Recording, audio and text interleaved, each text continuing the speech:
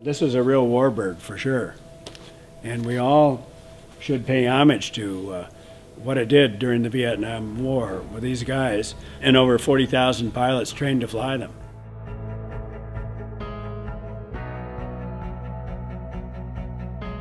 I can imagine being over in Vietnam, you start thinking about a lot of things at home. Mom's apple pie, or your dad's Corvette, or whatever it happened to be. Yeah. So some of those iconic, maybe things from that era, timely icons.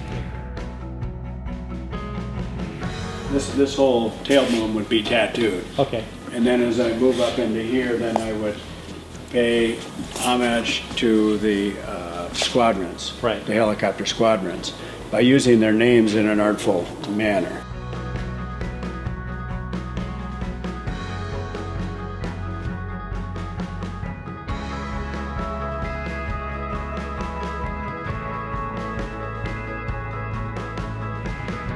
I've just taken delivery of 174, a Huey helicopter.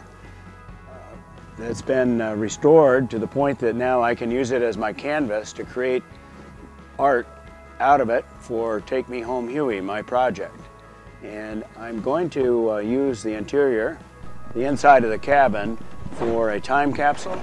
And I'm also thinking I'm going to suspend parts on aircraft cable.